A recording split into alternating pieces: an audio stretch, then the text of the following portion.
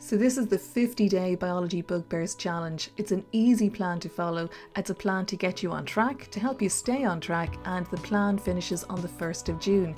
But every plan needs to have a good beginning, so you need to have structure to your day. You don't think you do, but it's so important. So get up, get dressed, and have some breakfast, and get ready to start. This should be a plan that everybody can follow. It's for everyone. So it doesn't matter what your plans are for after the Leaving Cert, this plan is for you, and it starts on Monday the 13th of April. And in the meantime, for the rest of this week, do the experiment questions, the practical questions, and check the answers. So from Monday then, aim to give 30 minutes to your biology, to revise for 30 minutes using the videos, books, notes, exam questions. And 30 minutes is so easy to do. It's less than one class, so it's a really short time, and it gives you time for your other subjects, which is important.